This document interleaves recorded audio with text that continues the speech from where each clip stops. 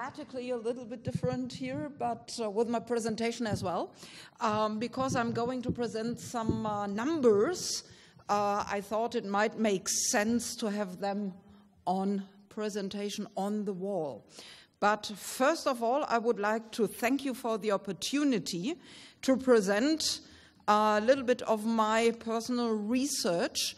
I'm here as a step-in for Gerd Pickel, but I can't really step in for him because he is such a great researcher, and I'm doing a little bit different research than him, but I think I will contribute to the discussion and to the presentations we already heard.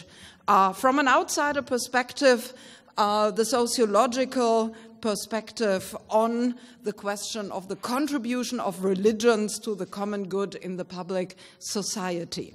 So from the sociological understanding, the question posed here looks a little bit different. It is the question of how the common good can be defined in the first place, and it is sociology understands the common good as a contribution or contributing to common goods, with an S at the end. That means that it is the preservation of the creation or enforcing human rights. And these kinds of goods, they have a particular kind of problem or dilemma, because in the sociological experience, they look like these. You have the choice to contribute or to non-contribute to the production of these kinds of goods. And if everybody contributes, we will end here. The product, the good will be produced, goods will be produced, and everybody can benefit from them. But if some people opt out and they are not going to contribute, that leaves the other people with the problem that they contribute and the goods might not be produced. So they are left with the costs. And because everybody tries to avoid to be left with the costs without having the benefits of the goods, normally the public goods, the common goods, and here they are not produced because nobody is going to contribute. That's called the free rider problem, and we face that when it comes to environmental problems, for example, or for the enforcement of human rights. And the sociological riddle here is how to transform these individual incentives not to contribute into the incentive to contribute to the common. So transforming individual benefits into societal benefits. And you might see that ties in explicitly to the questions that are raised here, coming from a little bit different perspective. So, from the sociological perspective, the transformation involves two kinds of incentives that are basically norms and sanctions. We are bound by norms in order to contribute to common goods. I will show some data about how religion is able, or religions are able to enforce, to support these kinds of norms necessary for the contribution to the common goods. And secondly, the second solution to the transformation problem is trust. If we trust that everybody else is going to contribute, we have a high incentive to contribute ourselves. But how to come up with some kind of trust that says to us, okay, everybody else will tie in, so my contribution is not waste. And I will show some data how religion supports these kinds of trust in others to contribute to the common. That is discussed under the headline of social capital, and maybe some people of you know about this kind of concept. My research that I'm going to present is about Europe. It's an observation from Europe, and this has two implications. The first implication is that Europe is always seen as a special case of a secularized society. And secondly, it is quite easy to observe or to get some data, big data on hand in order to analyze the societal majorities in Europe. And I will exactly do that. So minority religious groups or groups at all are not considered here. I'm looking at the majority society groups. So this is probably a graph that is quite familiar to you. It shows the confessional distribution in all European member states from the European Value Survey 2008, which is a comprehensive survey about value orientations of the European population. And you see that you can't see nothing because all the European societies are so different. And if somebody tells you that there is a trend of secularization, this is not completely true. So the picture is quite diverse if you look at the societies in Europe. We have societies that have about 70% of people that say that they are religious. This is the green bars. We have societies that have an Orthodox majority, Protestant majorities, Catholic majorities. So the picture is really quite colorful. What does that mean for the production of norms and values through religion? If the picture is so colorful, it might be hard to detect trends, I thought, but to spoil a little bit, it is possible to find some. I used the value scale provided by Schwarz, which is an Israeli social researcher, and he was interested in similar questions, and therefore he developed a value scale that is measurable for all kinds of societies. At least he says so. He had done some tremendous research on that, and he could prove that his value scale can be measured in most of the societies of the world. He finds out that there are 10 different kinds of value orientations, which leads to 4 different kinds of values.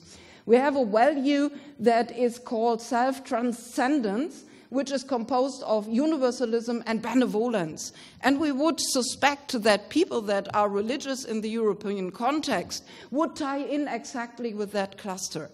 We have a cluster of values that can be called openness to change, which means that the people are interested in stimulation and that they are interested in how future goes on. We have a cluster that is called self-enhancement, and we might think that especially Protestants in Protestant societies would have some kind of a grip here.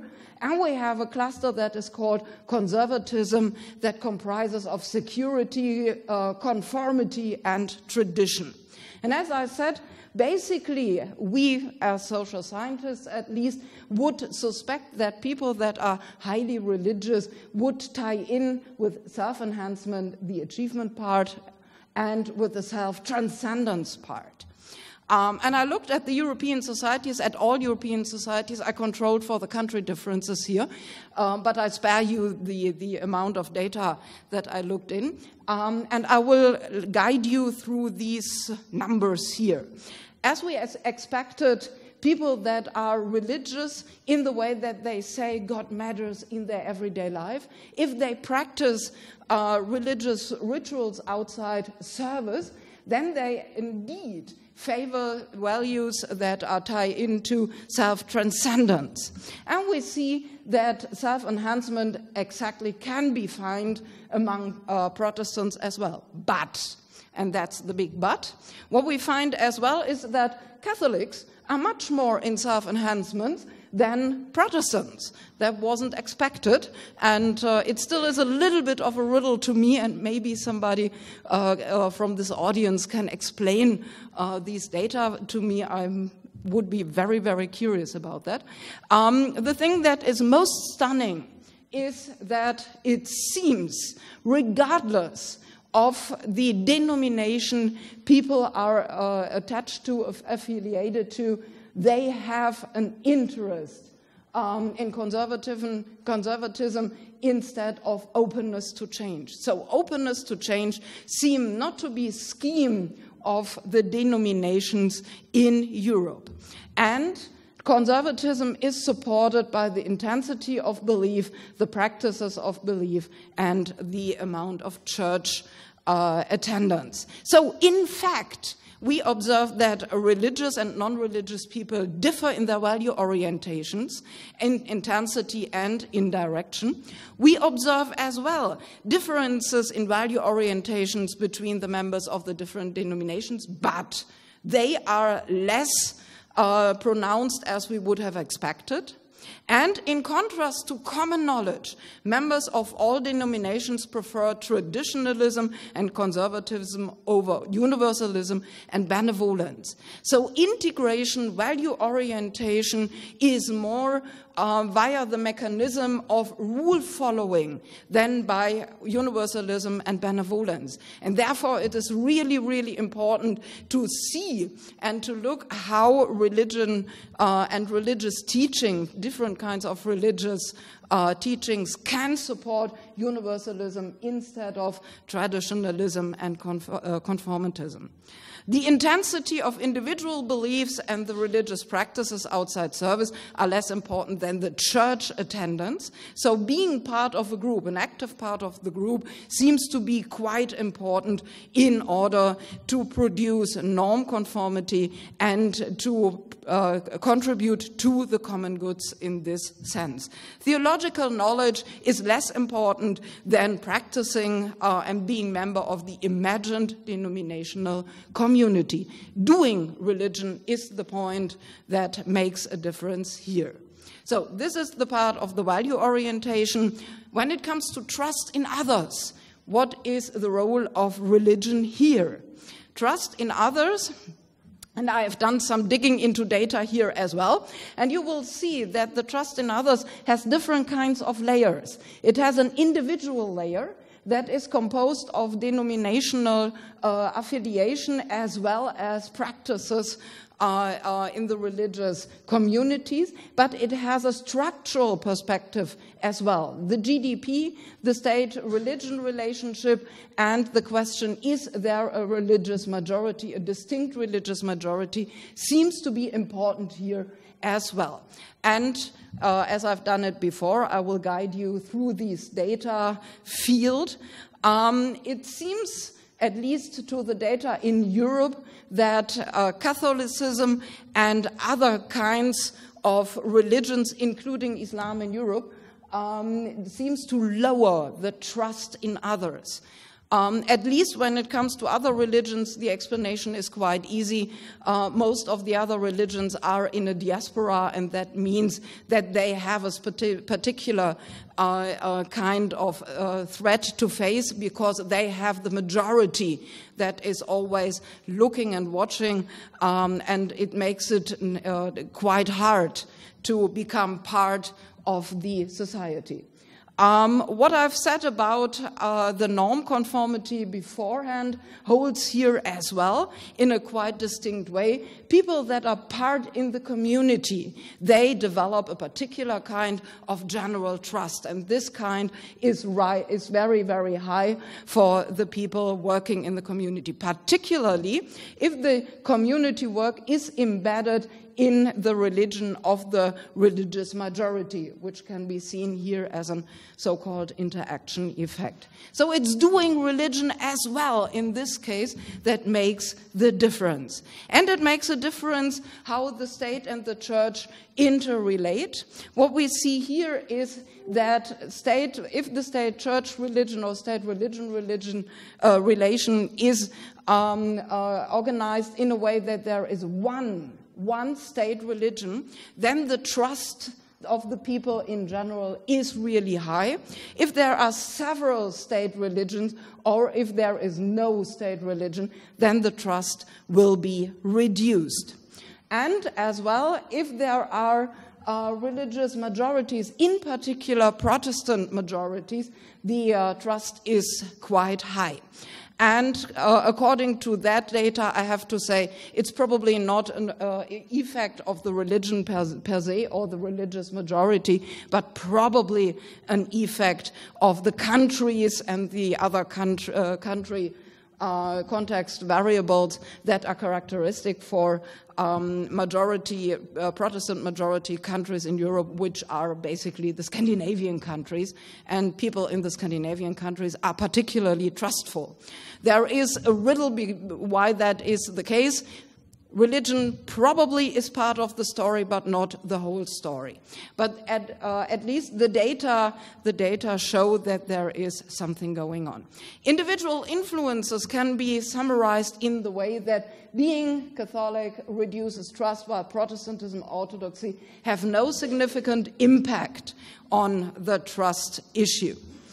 Individual religious practices outside service and high church attendance have no significant impact, but taking part in the community activities increases the trust clearly. That is the key figure for trust building. So people learn about other people, they meet other people, and they have the possibility to talk and to take action with others, and that increases trust.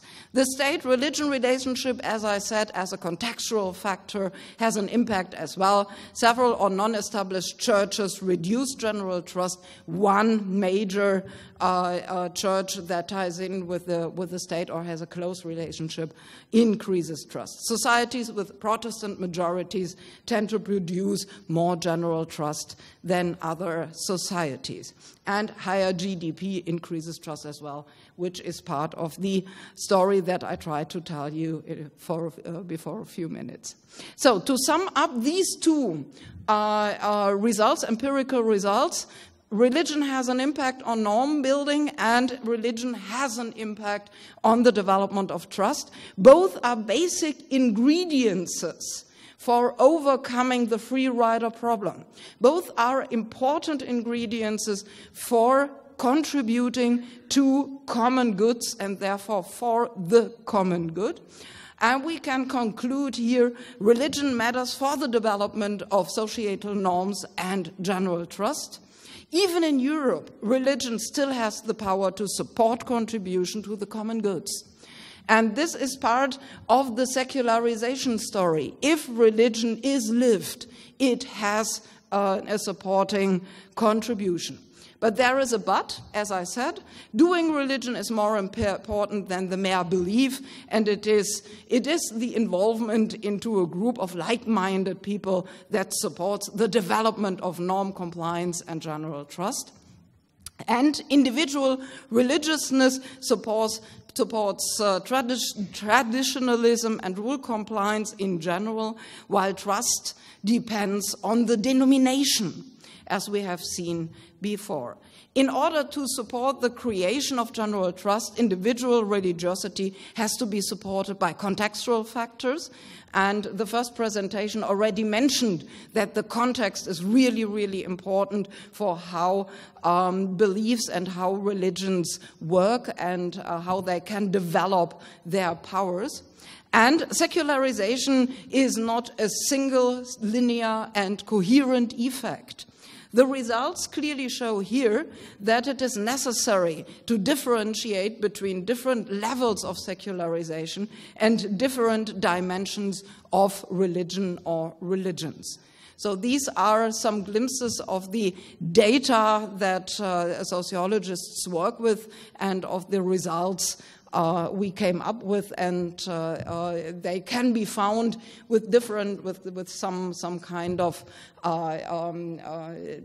little differentiation in other data as well. So thank you for your attention, and as a last little picture, these two aliens say, as near as I can tell, they are fighting over which religion is the most peaceful. And we hope that this is not what we experience at the moment. Thank you very much.